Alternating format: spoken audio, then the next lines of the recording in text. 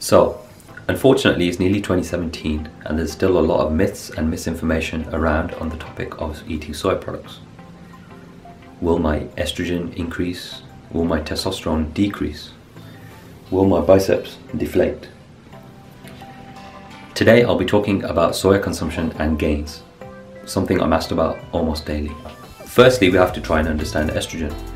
Estrogen is usually associated with women, and obviously for good reason. Estrogen is the main female sex hormone. Another one is progesterone, but estrogen is also essential for male health too. The main role for estrogen is to turn girls into women. Now this includes the growth of breast tissue and also starting the menstrual cycle. But estrogen also plays a role in controlling cholesterol levels, protecting bone health in males and females, and also having an impact on sexual function and mood in both sexes too. To be honest with you, I don't think most of you watching will be very interested in this stuff. Most of you guys just want to know, will it give me gynecomastia or bitch tits? Baiji, today I had a glass of soy milk and my chest just feels really funny. Now, before we get there, it's important to remember estrogen, like testosterone, is a hormone, and like with anything in life, balance is key. Now, estrogen that's too high will cause loss of libido, erectile dysfunction, and also excess body fat gain. But estrogen that's too low will also cause exactly the same side effects. So as you can see, balance. So the question is, why do people demonize soya and also mention estrogen? Well, the reason there is that soya contains phytoestrogens. But it's not only soya. Beer, pomegranates, oats, and even apples contain phytoestrogens too. Phyto means plant. So phytoestrogen, you got it. It basically means plant-based estrogen or estrogen from a plant. What I want to do now is show you the definition of phytoestrogen and just look out for a keyword. The definition I have here is an estrogen-like compound occurring naturally in plants of the legume family and in grains, vegetables and fruits. I have also seen a compound which mimics estrogen in the body.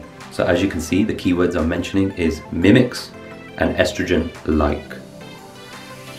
The thing to remember here is that plant estrogens are nowhere near as potent as estrogens found in mammals or estrogens found in your dairy products. Although you'd be correct in saying that soya does contain phytoestrogen, it's important to note that hops, the firming agent found in beer, has the most potent phytoestrogen known to man. The phytoestrogen in hops is a whopping 50 times more potent than the phytoestrogen found in soy products. But for some reason, beer doesn't get that same demonization. I feel that the most ironic demonization comes from the dairy industry. Dairy products come from a female lactating mammal, meaning there is female hormones present such as mammalian estrogen. And I think this opens up into a much bigger issue. The soya industry has grown rapidly over the last decade into what is now a multi-billion-dollar industry with no signs of slowing down whatsoever. The dairy and meat alternative market is projected to reach just shy of $20 billion by the year 2020. That just gives you some idea of the growth of the sector. Now, what I don't want to do is bring too much agenda and politics into this, but I think you do have to ask yourself which industry is set to face losses with the growth of the dairy and meat alternative industries. Just some food for thought there. The other thing that's just interesting food for thought is that people eating dairy and animal products are concerned about my estrogen levels from eating soya products. Isn't that kind of the same as somebody smoking cigarettes being concerned about my chances of getting lung cancer from eating soy products? It's irony at its best. Now to the research.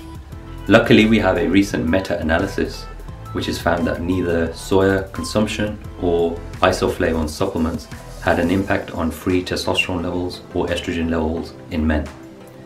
Now, in terms of weighting of the studies, we do have some smaller, more flawed rat research and really small studies on one individual, which did find a link between soy consumption and testosterone levels and sperm count.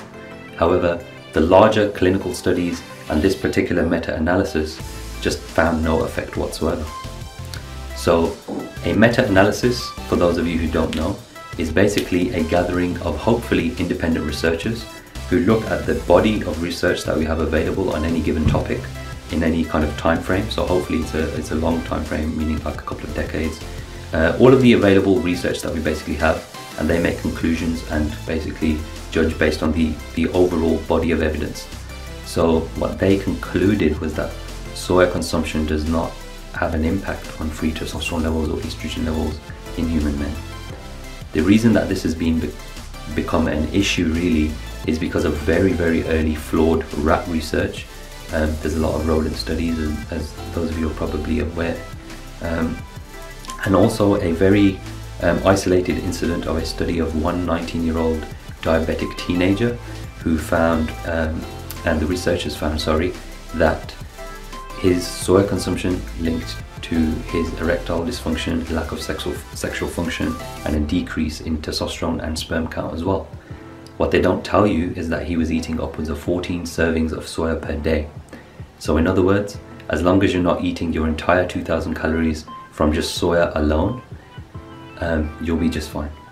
It's also important to remember that the isoflavones and phytoestrogens found in soya products have been shown to decrease your chances of getting heart disease, be protective against certain types of cancers, and also helping reduce the effects of menopause in women.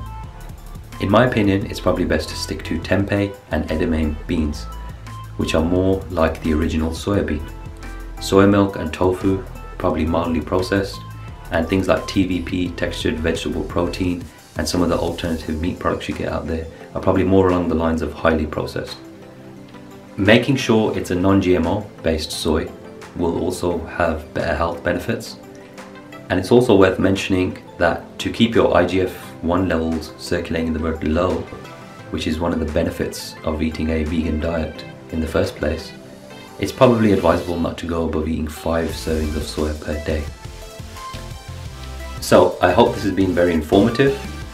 Soya consumption, based on all the information we have to hand, will not affect your gains in the gym. If anything, it will have health boosting properties, especially when eaten as opposed to meat.